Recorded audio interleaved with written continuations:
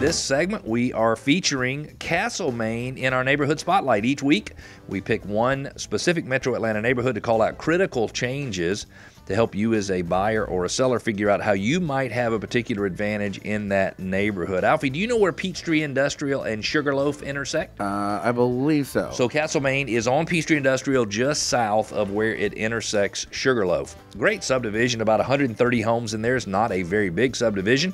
In 2017, the average sales price was $393,000. There were 7 homes sold. They took 92 days on average to sell. In 2018, prices increased from $393,000 on average to $438,400 on average. That is a great increase.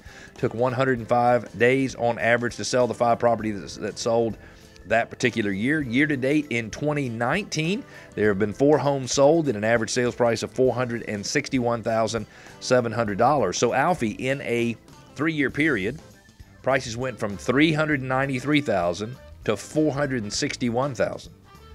That's almost a $70,000 increase in that neighborhood in a 3-year period. That's a amazing. Big deal. Yeah, that's huge.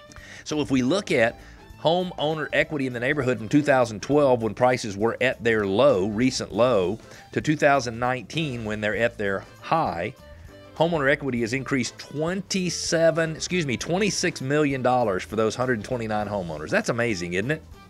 There are currently 4 homes available for sale. There have been 5 homes in the neighborhood sold in the last 12 months, which means there's a 9.6 month supply of inventory, which means that's a buyer's market.